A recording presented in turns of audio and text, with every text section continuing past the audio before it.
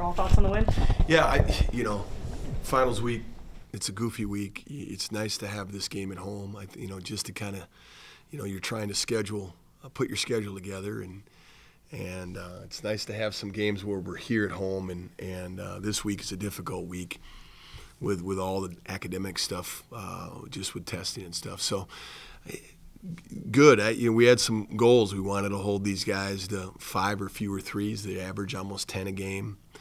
They got 3. We wanted to.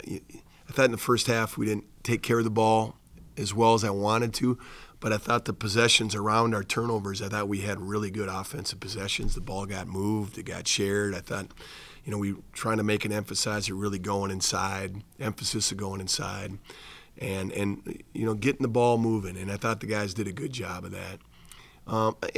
Defensively, I just felt like we were pretty tuned in most of the game. You can always look and see some possessions, but when you start building a lead sometimes it's kind of hard to keep that edge. And I thought our guys did a pretty good job of staying locked in defensively. So, we appreciate Waldorf coming. I mean, I'm sure it's busy academic time for them as well. And but now it's on to Utah Tech and then Nebraska, and just closing this first part of the season down. So, yeah.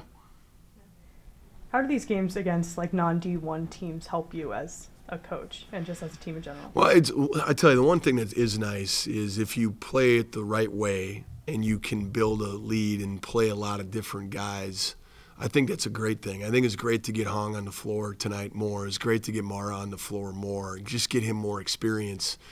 I kind of wish that some of these games, like in football, where they get to play freshmen 4 games, it would have been great to play some redshirt guys in some of these games. We don't have that rule in college basketball, but I really wish they would look at it, just simply because I don't think it really impacts a player other than just positively if you can get them on the floor and play them a little bit in a game that it's more.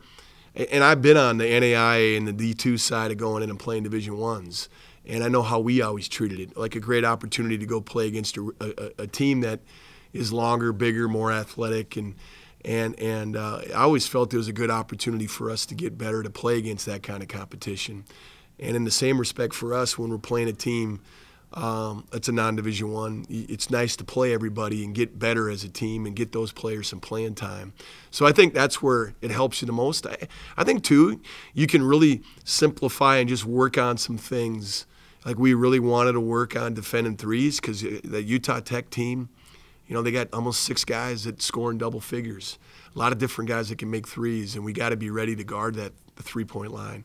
So that was an emphasis, and we did a good job of that. And then, the other emphasis was we got to get this ball inside and get the ball moving. And again, I just think tonight was a game that allowed us to worry a little bit less on having to make all these shots and worry a little bit more about get the ball moving. And I think that helped us. So, you want to put, you want to approach these games with a mindset of where are areas that we can really kind of put some goals in and pinpoint. And I thought our guys did a good job of fulfilling those and playing through it. Long answer on your question. I apologize. No, I appreciate it. Daniel had his first points at UND tonight. Just what does that mean for him and for you guys? Well, Daniel's a really good player. He shoots it extremely well. And he's an everyday guy. He's an everyday guy. He brings it every day. Really works at it. He's a phenomenal human being. He's a good basketball player. And he, like I said, it's great to see him get on the floor and play. And so I'm happy for him. It doesn't surprise me because I watch him practice every day and see him make shots. So like I wasn't surprised when some shots go in. I'm almost more surprised when they don't for him because he does shoot it really well. Brady was out tonight. Yep. Any timeline for him? With Brady, it's really hard to put a timeline in because there's the medical timeline that for an injury that he had, and then there's Brady's timeline. And I think that's what I'm sure Travis Schock is dealing with, as I'm dealing with, is Brady's timeline, because Brady's just tough. He's just tough. And he's everything you want in a guy as far as his makeup. from mental to physical, and I know he wants to be on the floor, but we got to make sure that he's ready, and we got to make sure that it's the right time to do it because we need him as this season goes on. So, we'll see. I don't have an answer for you because it's just, man, I'd love to see him. I'd love to see him this next week playing, but I just don't know if that's going to happen.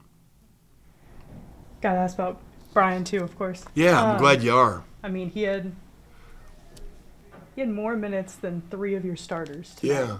Yeah. What'd you like from him? Well, and that's, you ask when, these games, it's great to be able to do that and get him out there, with the emergence of Amar and kind of what he's been doing. We're playing T kind of at a 4 and a 5, but we need Brian. As this season continues to go on, we need him. And I loved his confidence going into his moves. And the ones he missed, I felt like you could kind of see him doubting that score. And the ones that he scored on, it's like there was no doubt in his mind he's going to get where he wants to get to, and he's going to get that shot up. And so it's just getting more of that from him. I thought there was a lot of that tonight. Our guys did an awesome job of getting the ball inside, not just to him, but specifically he played a lot, so he got a lot of touches. And then our guys cut. He made some really nice passes out of the post for open shots.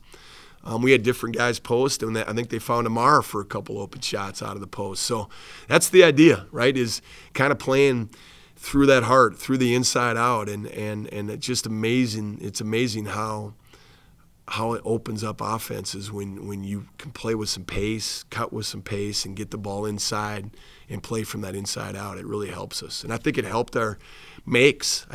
Shooting from 3, our shots were in rhythm.